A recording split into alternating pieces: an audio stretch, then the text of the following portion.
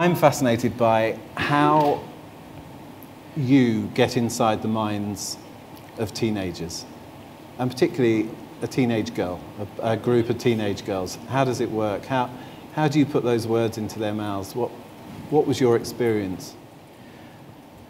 Well, I hang around schoolyards behind bushes until I'm asked to leave by police or concerned parents. That's as simple as that. Yeah, yeah. My career has taken I always got jobs on shows that were about girls. Lots of what I did was always so girl-centric, so I got in tune with it. Writing a show that has a girl at the center is interesting to me because girls put their feelings out there. They're more exposed. Stories come easier. And the way I can get to writing for a girl is I take a guy, I strip away all the BS and the macho stuff, and I got a girl. Yeah. You know, and so, you know, we all have that. Yeah. You know.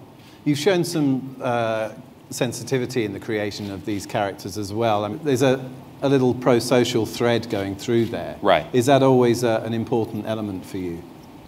What's most important in developing any series is the truth, and be honest and be relatable. Don't write to a premise or a gimmick.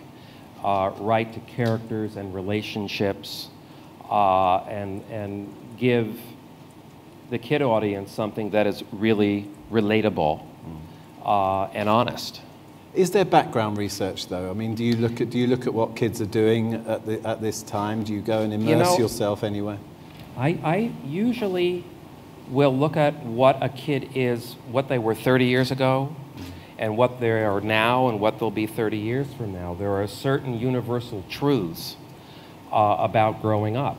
So you write toward that, you know, and don't necessarily worry about what is the current thing. Because if you write the current thing, by the time it gets on the air, it isn't current anymore. So you write the real human thing and the real relatable thing. Did you bring any of your stand-up to the business that you're in now, your experience as a stand-up comedian? The thing you bring from stand-up is timing, you know, is having confidence in what the words are. You know, the big mantra from Miley was, listen to what the other person's saying, let me see it on your face, then say your line. You know, hear that laugh, hear that sense of timing. You're moving into something new now. This is, again, the same type of audience you're pitching Life with Boys at. Right. But there are more boys. There are. More boys. Tell us a bit about that. The show is something that I've always had in my gut.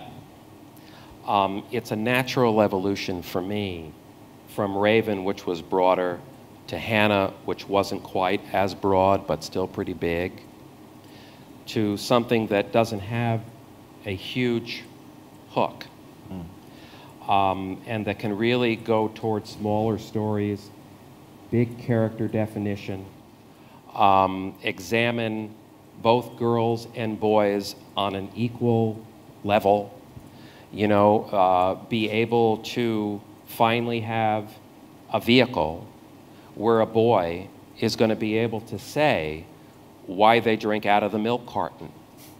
You know, why do they leave their underwear on the floor? You know, these are questions no one knows the answers to. We're going to ask those questions this time. You're considering other demographics all the time while you're putting these programs together. Absolutely. And of course here in the context of MIPCOM, you've got the international audience here and the international buyers. So where does that come, where do your thoughts about the international audience come in? Right. Or are you just working with the honesty and hoping that it's going to work wherever you go? Whether a kid, wherever a kid is from, there are common truths. You know, you break up, you have fights with your friends, you fall in love, you have a friend that's in love with you, but you don't feel that way. You have fights with your parents.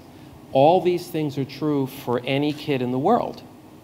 And so as long as you concentrate on doing that, you will appeal to the international market. The other secret is never to write down to kids, write up to kids. They're so smart. They're getting smarter and smarter and smarter. You know, when I wrote Raven, they were here. Hannah, they're getting smarter. Now, Life with Boys, they're getting smarter. So you've always got to keep up in the bar. Yeah.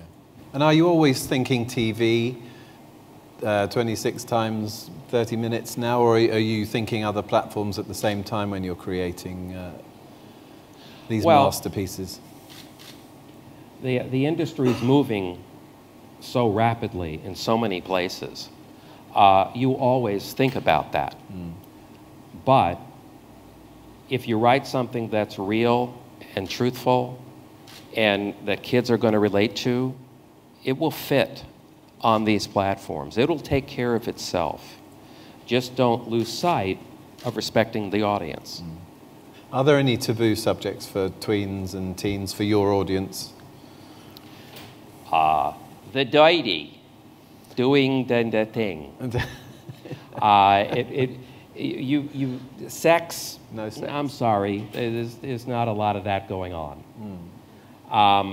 You know, drugs, all things for the next level of programming.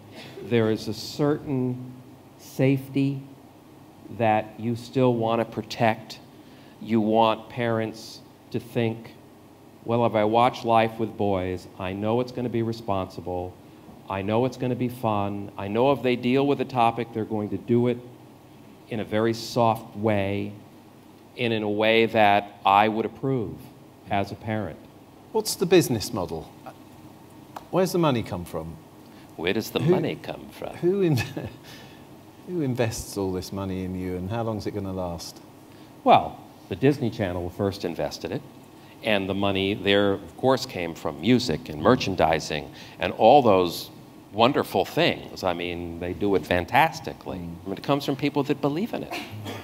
And how far ahead can you look in this process? I mean, you know that more material is coming after Life with Boys.